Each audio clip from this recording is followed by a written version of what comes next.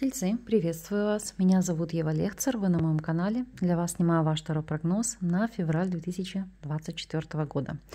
Посмотрим, какие перемены перенесет вам этот месяц, с чем вы будете завершать зимний период, какие энергии войдут в вашу жизнь, ну и в целом, что нужно запланировать. Поэтому настраивайтесь и приступим.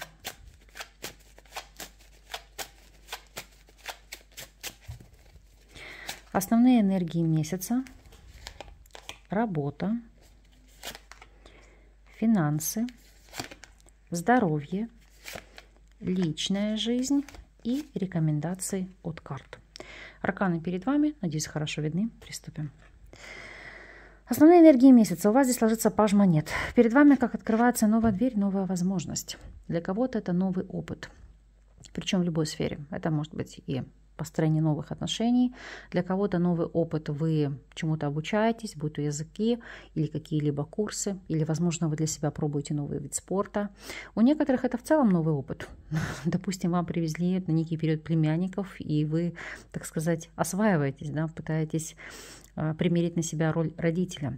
Неважно, какая-то это ниша. То есть вы здесь можете как быть в качестве обучаемого, так и обучать кого-то. Но в любом случае для вас это такой ценный опыт, который, ну, по сути, откроет для вас новые возможности. Ну и в целом это может быть, как, знаете, в чем-то некоторая такая боязнь на пороге новых перемен, но вы понимаете, что они вам необходимы. Безусловно, аркан может прозвучать по-разному для каждого из вас, поэтому дотягиваем, смотрим, в какой нише. Жрица у нас в большей степени отвечает, конечно же, за знания. Знание, ясное видение, яснослышание. Кстати, для кого-то из вас в течение этого периода это могут открываться какие-то, ну, назовем так, новые порталы информации. Ну, к примеру, вы ранее никогда не интересовались эзотерикой, психологией. Вот сейчас у вас как пробудится к этому тяга. Захочется самим что-то больше узнавать, познавать. Может быть, кто-то пойдет в обучение или будет брать консультации узкопрофильных специалистов. Или если вы уже являетесь практиком, то вы можете делиться опытом и обучать. Но помимо всего прочего, это арканы, которые указывают на то, что вы, так сказать, втихомолку будете вынашивать какие-то планы, цели, идеи, пока не будете их оглашать до тех пор, пока, так сказать, не увидите первых результатов. И знаете, это как посеять в себе какое-то зерно истины, понимание, что вот оно, чем я хочу заниматься, или на что я хочу тратить свое время, чему я хочу уделить свое время. То есть для вас это будет такой глобальный момент. То, что касается вопросов работы. Восьмерка монет, наковальня, работа кипит. Работы будет много, в чем-то будет сложно, в какой-то степени даже могут быть перегрузки, но тем не менее тельцы трудоголики, вам, так сказать, упорство, упрямство и трудолюбие не занимать. Более того, когда вы видите цель, ради чего вы это делаете, у вас будут находиться и силы, и время, и сноровка, ну и, так сказать, тайм-менеджмент, да, то есть сделать таким образом распорядок дня, чтобы успевать абсолютно все. Посмотрим ситуацию для тех, кто у нас сейчас не работает и по ряду причин работать не может. Ну, допустим, мама в декрете, пенсионеры. То здесь восьмерка монет и четверка монет – это в большей степени пассивный приток денег. То есть это могут быть как субсидии, дотации от государства, может быть у кого-то финансовая помощь от близких, но в основном это как пассивный заработок. То есть, ну, к примеру, вы кому-то сдаете в найм недвижимость, будь то, не знаю, квартира, гараж или коммерческая какая-то площадь.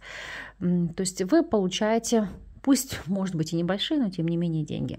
У некоторых, если вы вложились в крупные какие-то фондовые рынки, то это как получение процентов или дивидендов. То есть в любом случае, как показывают арканы, знаете, какая-то копеечка здесь в любом случае присутствует. То есть приток денег есть. И на текущем этапе такое положение вещей для вас будет более чем одобрительным с вашей точки зрения. То есть кардинальным образом менять вы ничего не захотите. Для тех же, кто у нас является соискателем, восьмерка мечей, восьмерка монет и паж мечей – это осваивать новый вид деятельности, углубляться, познавать, так сказать, изучать эту нишу, эту сферу, брать что-то себе на вооружение, ну и внимательно, как губка, впитывать то, что, скажем так, вам дают информацию, навыки, знания, использовать себе их во благо.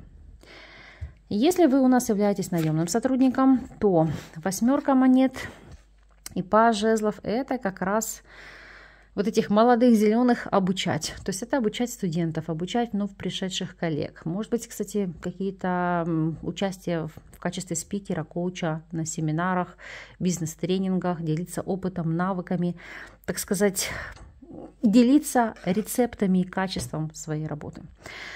Поэтому здесь все в положительном ключе. Более того, у вас это как даже вызывает какой-то интерес, интригу, воодушевление, потому что, ну да, вам действительно есть чем поделиться. У тех же, кто у нас владеет собственным делом, собственным бизнесом, 8 монет и сила. Здесь понадобится немало усилий, времени, грамотного распорядка вашего дня, потому что работы действительно будет много. Но, как показывают арканы, цель оправдывает средства. То есть вы понимаете, для чего вы это делаете и каков у вас будет результат. Финансовая сторона вопроса – справедливость. Что посеешь, что пожнешь. То есть из серии сколько вы сил вложили, столько по факту вы и получили. Плюс по аркану справедливость это, во-первых, у кого-то попытки легализовать доход, если вы этого ранее не делали. Опять же, решение каких-то юридических вопросов, связанных с вашими деньгами. То есть, допустим, если были заморожены какие-то счета или отменены какие-то транзакции. Ну, то есть что-то где-то, знаете, как стопорнули в плане денег. То есть решать эти вопросы.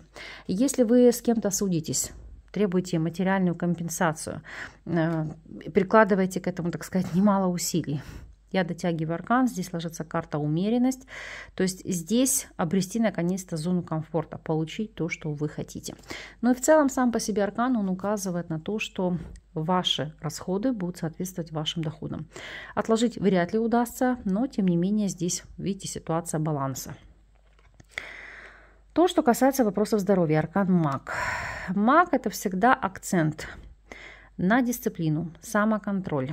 То есть это в первую очередь как ваши усилия направлены на изменение какой-либо ситуации, в особенности, если это хронические заболевания. Это все-таки, знаете, как держать себя в чем-то в ежовых рукавицах. То есть это может быть как вопрос ограничения, там, диеты, питания или следить тщательно за приемом лекарственных препаратов в необходимые часы. Опять же, это плановые обследования у врача, чекап-лист, обращение за помощью к врачу, если на то есть причина. Ну, вот сейчас открою. Здесь у нас ложится 4 мечей. У кого-то может быть даже санаторно-курортное лечение, отдых и восстановление ради, скажем так, обретения ресурса. То есть действительно может быть плановое лечение, если вы откладывали его на этот месяц. То, что касается вопросов личной жизни, 6 мечей. Карта быстрого, активного развития и течения событий, перемены. Посмотрим, как эти перемены отразятся на вас. Для тех, кто у нас сейчас свободен, что же здесь? У вас по колесу фортуны в связке с 6 мечей это может проходить знакомство с человеком или на расстоянии, или с человеком в поездке. Но в любом случае знакомство для вас будет каким-то неожиданным, но во многом судьбоносным.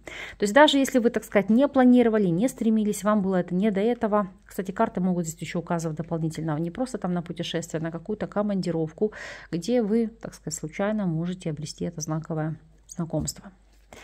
Для тех же, кто у нас в любовных треугольниках, 6 мечей, дурак, это желание абсолютно уйти в новые отношения. Все старое оставить за плечами, потому что вы понимаете, осознаете, что это отягощает ваш быт, вашу жизнь, не дает полноты, красок жизни или как новой энергии. Поэтому здесь с легкостью стремление уйти в новое.